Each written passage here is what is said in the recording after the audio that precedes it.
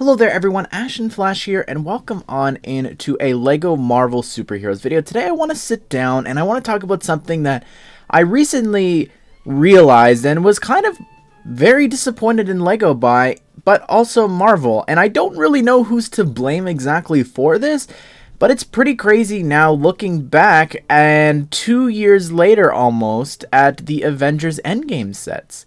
And I'm looking at them and I'm thinking, what on earth happened to them?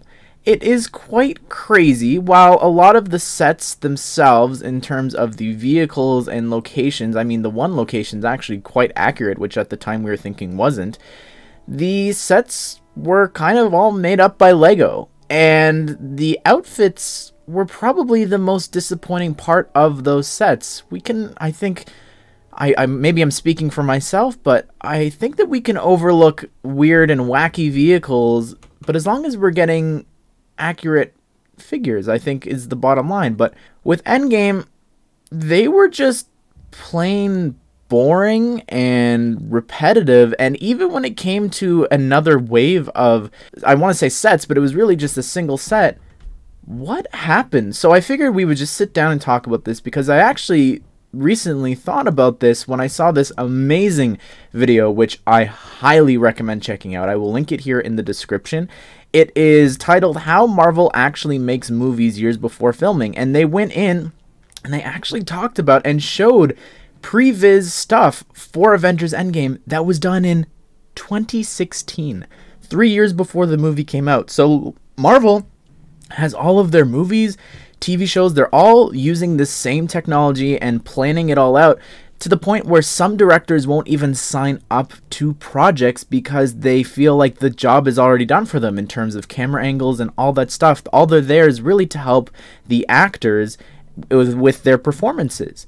So my mind was just completely blown, because I'm thinking out there they've already got like Phase 4 completely filmed and ready to go, in terms of like there's rough cuts of them out there, which means that we have zero excuses for LEGO sets being inaccurate.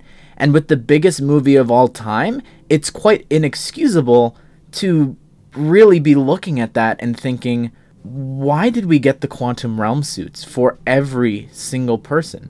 I think that it is absolutely insane looking back at that. So even if you're thinking, well, maybe they didn't have access to it, or maybe Marvel was keeping a tight lid on the concepts, there is a ton of other companies, Funko, Hasbro, all of them, all in their cool superhero outfits, not the Quantum Realm ones. And don't get me wrong, I think that a Quantum Realm suit, maybe in a couple of sets sprinkled throughout, look really good. Like, I actually do like them.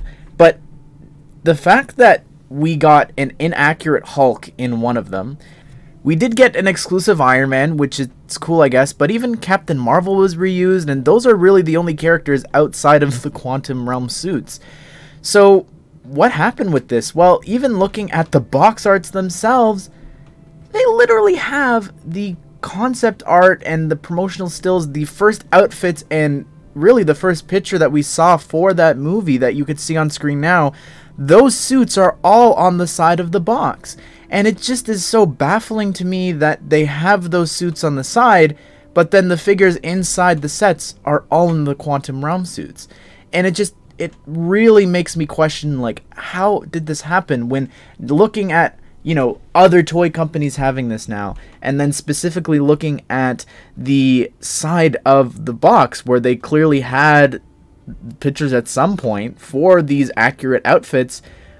And then to top it all off, these movies are being finished 3 years before pretty well. Like the core outfits and looks for them all. I think it's crazy. I don't know about you, but I'm just kind of baffled.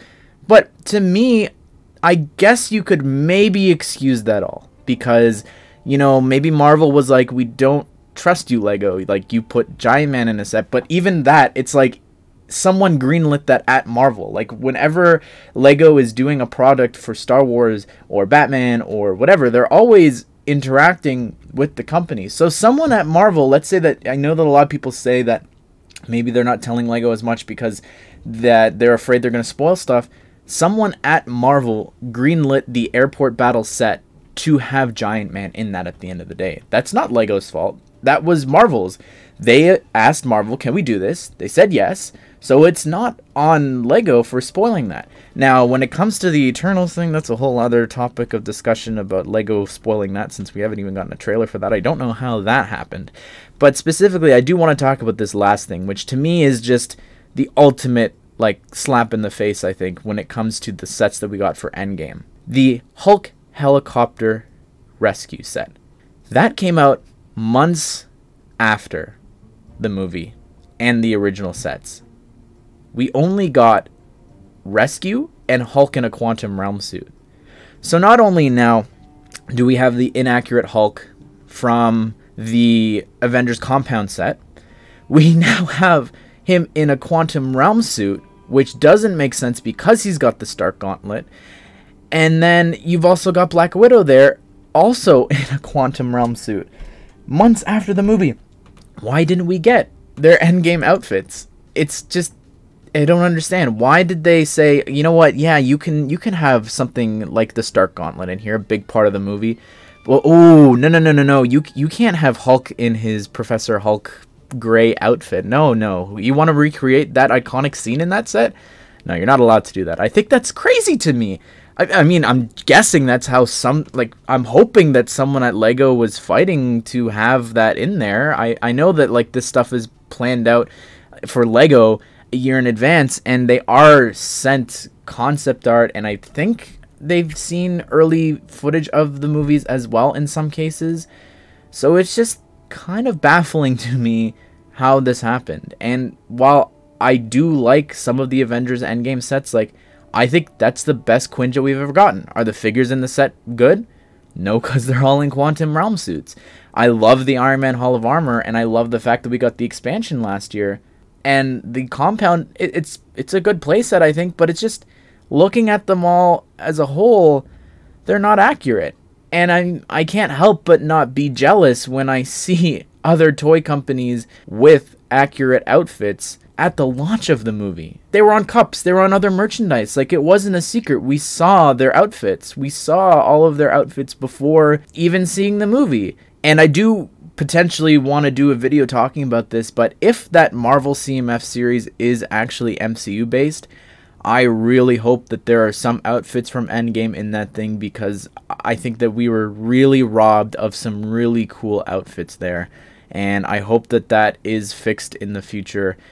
But we'll have to wait and see. I just think that it's crazy. Check out that video. I found that insane to me. And I want to say as well, like, where is the upgraded black and red Spider-Man Far From Home suit? Wasn't in any of those sets. Now, I don't know if the Sony films are filmed the same way or if it's just the Disney ones that follows this procedure, but I still think that it's crazy. And even looking at the Disney Plus stuff, it's like, you have access to all of this stuff early. It's out there. It's been planned out. Why are we not getting a WandaVision set or a Falcon and the Winter Soldier one? It's just, to me, I think that it's such a missed opportunity if Lego ever skips out on a property with Marvel. Or really, it's down to Marvel not giving Lego the keys to do that stuff. So anyways, everyone, we may never know the answer to that, but I just figured that I would let you all know and keep this in the back of your mind whenever we get pictures for upcoming Marvel movie sets, and just think and look back at, well, where's this in a set? But anyways, everyone, I hope you did enjoy this and maybe learn something about Lego and Marvel. And if you are interested, I actually have an Avengers Endgame CMF where you could check out my version of all the suits that we never got in Lego form. But anyways, I will see you all in the next one.